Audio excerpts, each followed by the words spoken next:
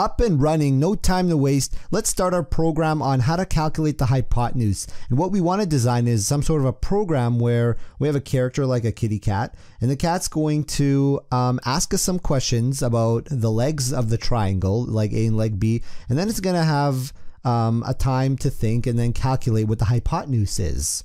So let's start this. First thing, we're going to go to the bottom of the screen here, left side, and we're going to click Stage. And that's going to allow us to create a background. We need a triangle first. So we will now go to the top here, and we're not going to click Script. We're going to click Backdrop. That means the background. We want to make a triangle background. So we'll go to the line feature. I'm going to make the line a little bit thicker. So I go to the bottom here. I'm going to go like this. Make a really quick sketch. Doesn't have to be perfect, but we're going to make something that looks like a 90-degree triangle. And that looks pretty good. We can erase the extra tips that are protruding. And now we're going to have to label it. So let's label this the hypotenuse. And the hypotenuse is C. So let's go ahead and center that C. Now on the bottom here, we're going to click and we're going to write, let's click a little lower. Let's go leg B.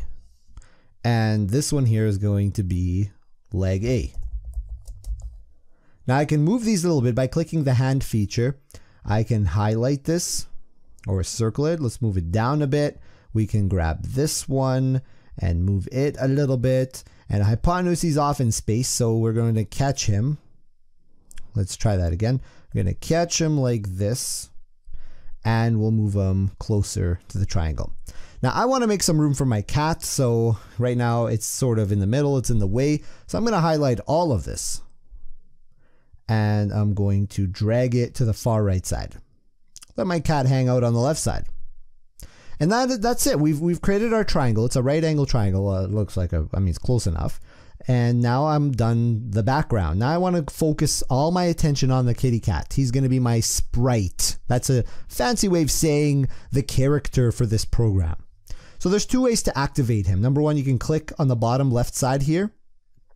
You can just literally just click it and it activates him, or you can just click him on the screen and that activates him too. And I want to move him a little bit over here so he has some space to talk and think. Now I want to create a script for him. I want him to say stuff and do stuff. So here's what we're going to do. We're going to go back up here, follow my cursor. It's going to the script. And I want him to say stuff. And I want him to know what I'm going to tell him to do. So we need to go in the sensing area. So in the sensing area, we're going to have him ask two questions. And with those two questions, we need two answers. So I'm going to drag them out. The first question that I want him to ask me and you is, what is the value of leg A? Question mark.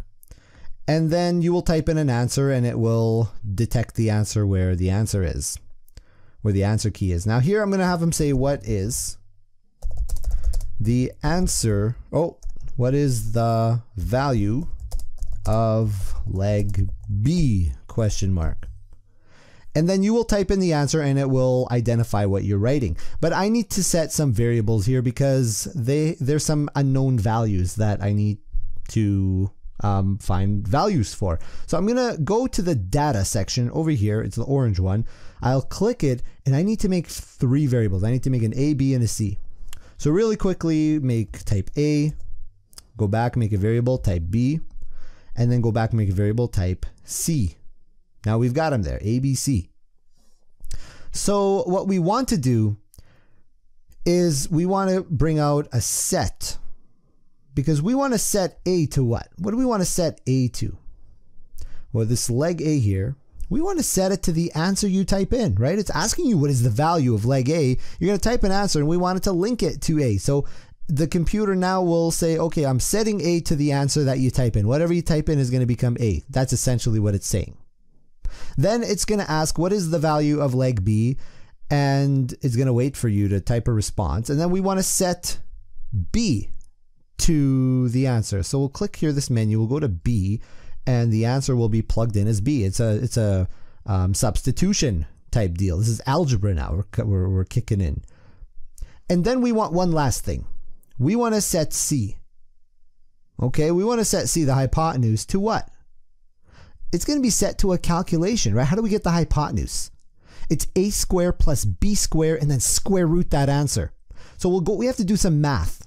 So out of all these functions, all these options here, operators is the math department.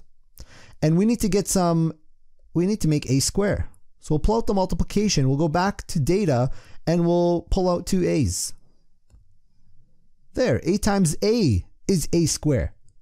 But I need now b squared. So I'll go back to the math, I'll pull out that multiplication thing again, and then I'll go back to data and I'll pull out my b. And now the computer will do b times b, which is b squared. And then I need to add a squared with b squared. So I'll go back to the math and I'll pull out the addition one. And the addition one, can I make this bigger? I can make that side bigger. The addition one is right here. And then I'll put the a square in the first blank, and then I'll put the b square in the second blank. And you know what I'm going to do now? I'm going to square root that sucker. So I'm going to pull out the square root at the bottom here. It says square root of 9. I don't want 9. I want square root of all this over here. So now it will do a calculation. And I want to set C. See what it says here? ABC. I want to set C to that. That's what I want to be C. So I'll plug it here. Instead of that 0, I'm going to plug all that in there. And now the computer knows what to set. Okay, so let's test it out. I'm going to drag my A over here. I'm going to drag my B over there, and I'll drag my C over here just to kind of link it more directly to the triangle. It doesn't really make a difference in the answers, but it just looks better, looks more organized. So now, what are we going to say here? We want this whole thing to begin and the cat to start speaking, so I got to click the flag. But if you notice, nothing's happening, right? That's because the computer doesn't know what to do when I click the flag, so I need to tell it what to do. I'm going to go to events. Clicking a flag is an event. I'm going to, when the flag is clicked, I'm going to hook it on first thing. Now the computer knows when I click the flag, it's going to start doing all this stuff. So now let's click the flag. It says, what is the value of leg A? I'm going to type, well, 3, 4, 5 work nicely. If leg A is 3, leg B is 4, leg or hypotenuse C should be 5. So those are nice numbers to work with. So here I'm going to type 3. You see the 3 on the screen there? I'm going to click enter. Now look what happens over here when I click enter. Oops, let me do that again. There, it plugs in as 3. That's pretty cool. And then the cat starts saying, what is the value of leg B? It's doing what I'm asking it to do. That's so cool. So I'm going to click 4. Now look what happens over here. When I click enter, it goes 4. But look what happened here now. It actually calculated the answer. It says 5. That's perfect. The program works.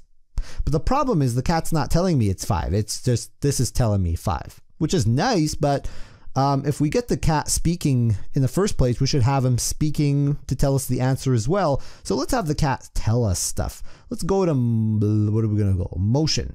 Looks. Let's have the cat think about the answer. And then we want the cat to state the answer. So we're going to say, not say hello, but say the answer is. Now you're going to see there's a problem with this because look, the hypotenuse, look what happens if I just do this. The hypotenuse,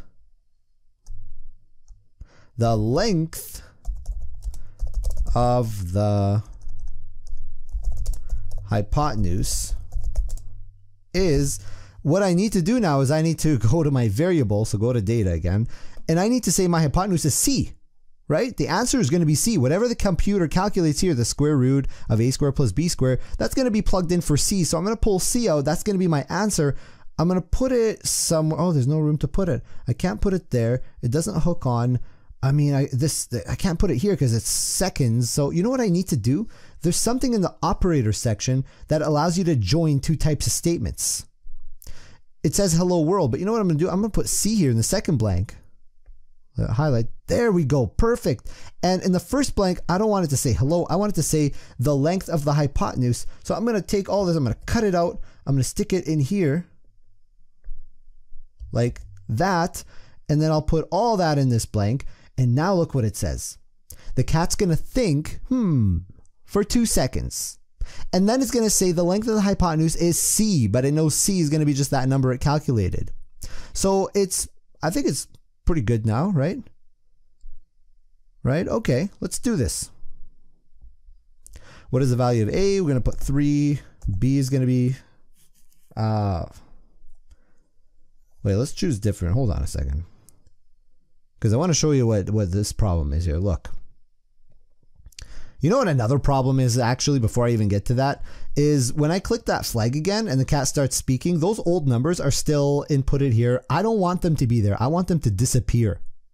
I can create I can put that as part of the program. Here's what I do. I take all this off. As soon as I click that flag, I want all the numbers to reset. So you know how to do that? I go to data and I go set. I want to set 3 variables to nothing. Not to 0. I want them to be blank. Take this out and take that out. And then I want to hook all this on and have the cat start doing stuff. So look what happens now. Look at all these 3 numbers. As soon as I click the flag, boom. Oh, wait, what happened there? Oh, look, I forgot to do something. It only set C to blank, set C to blank. I don't want that. I want A to blank. I want B to blank, and I want C. So now look what happens to these 2 numbers now when I click the flag, and they are gone, effectively gone. Now the cat starts talking. Look, I'm going to go 3, enter, 4, enter. Now keep your eye on this one. Here's the problem. I don't know what happened there. Let's do this. Let's go 4. And look here. The cat's saying, but the answer's already there. Do you catch that? I don't like that, because that's kind of weird how the answer is being released before the cat even says it. So you know what that means is we need to have the computer do calculations at the very end. So we want the thinking to come first. So we want the cat first to think. So we need to detach this stuff. Think and then have it do calculations and say the answer. Like this. Let's test it out now. Very nice. All these have been erased. I don't know what happened here. How come this? Oh, there we go. I need that C back. Oh, well, this is good enough. So now let's plug the number. We're going to put 3, enter, 4, and here it's blank. Perfect. Then the 5 comes out. Hypotenuse is 5. That is perfect. And the program is done. We've created our first program and having a cat calculate the square root of a triangle. I can make it more interesting if I go to sounds and have the cat say, for example, meow when it says the answer. And so if I go like this and I click this here. Now the reason I did this is because why I flipped the order around. Because look at this. It says the length of the hypotenuse is C for 2 seconds is going to say that. And after it's done talking and saying those 2 seconds that the answer is, whatever. Actually, let's even make it longer. Let's say 12 seconds. Have it say for 12 seconds. Then it will say meow if I put it at the end, if I go like this. So what it'll do is it'll say the hypotenuse is, you have to count to 12, and then it'll go meow. But I don't want that. I want the meow to come first. And then have it say the hypotenuse is. Watch. Let's plug other numbers in. Let's plug like 5 for A. Let's put like 6. And then it's going to say, and then it's going to flash the answer. You heard that? That's pretty cool. Let's do it again. Let's plug other numbers in. And yeah, you notice those were decimals because it can calculate even to the decimal point. That's pretty crazy. So let's plug in like 8 for A. Let's plug in. Now I won't talk. I'll just let you watch. Perfect. And that's the program. You guys have been great. Thanks for joining me in the hypotenuse coding lesson. I wish you guys have a great day and happy coding.